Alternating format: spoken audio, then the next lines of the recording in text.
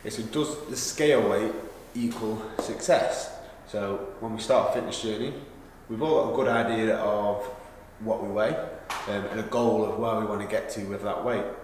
And the answer's simple, really.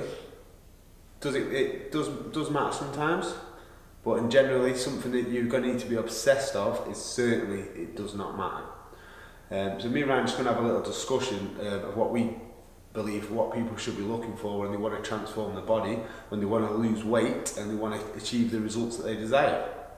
So first off, initially, me and Ryan have both got completely different body shapes.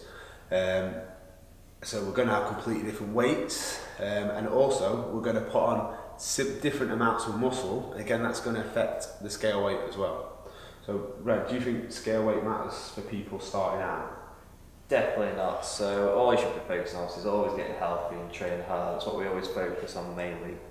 We often hear, I just need to go and lose 1 stone, 2 stone, 3 stone, then I'll get to that weight and I'll be happy. But it just doesn't work like that, does it? Because you know that person could look exactly the same clothes, feel really crap because they've been starving themselves, lost all that weight, and they're still not changed their body shape. And like I said, people do lose weight, so it is a tool that you should use, but it's not something that we should be totally obsessed with. Yeah.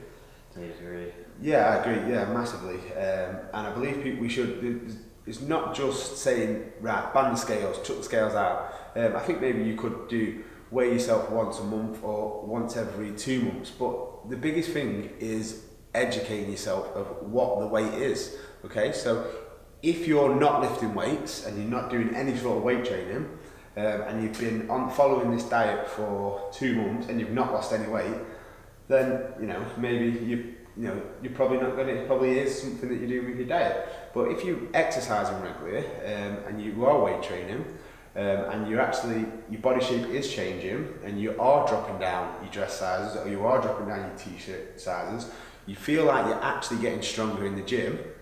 And over a period of time, you might have dropped 2 to 3 dress sizes or 2 to 3 jean sizes, but you've only lost 6 pounds.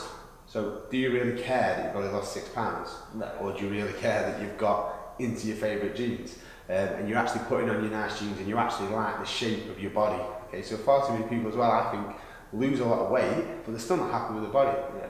Yeah. And then, so you're sort of not really solving the problem. The key is to be happy with your body shape.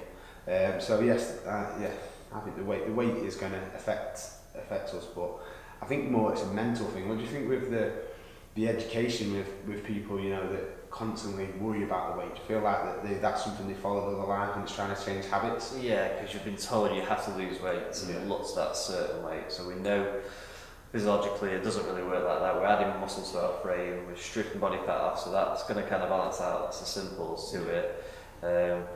Mentally, you've got to start obsessing. You will be happy when you get to lose 2 stone. It doesn't work like that. You've got to, like you recap them again, make yourself healthy. If you're healthy, you're always going to be happy. Yeah. Happy your body is, it's just going to drop fat naturally, and so you're going to lose the size. I know we both cut down weights, and we're trying to get down for our abs for our beach holidays. We don't lose a lot of weight, and there's nothing to panic about. We know that's part and parcel of it. So I think to summarise, use it as a tool. Yeah. Maybe every so often, no more than once a week, you should be weighing yourself. Everything that is getting a bit obsessive into it. So use it as a tool to measure your results, but we're going to say your clothes sizing, take in measurements if you want to of your waist and legs, and then maybe third, it could be your scale weights. Yeah, and your scale weight shouldn't change too quickly. It should be slowly declining over a period of time, and it might stay the same, but as long as you're getting leaner. So the key is just like different tools to track success. The more tools you've got to track success, photos, clothes, the more evidence that you've got that it's working and you're going to achieve the results that you want to achieve. So don't be obsessed with those scales.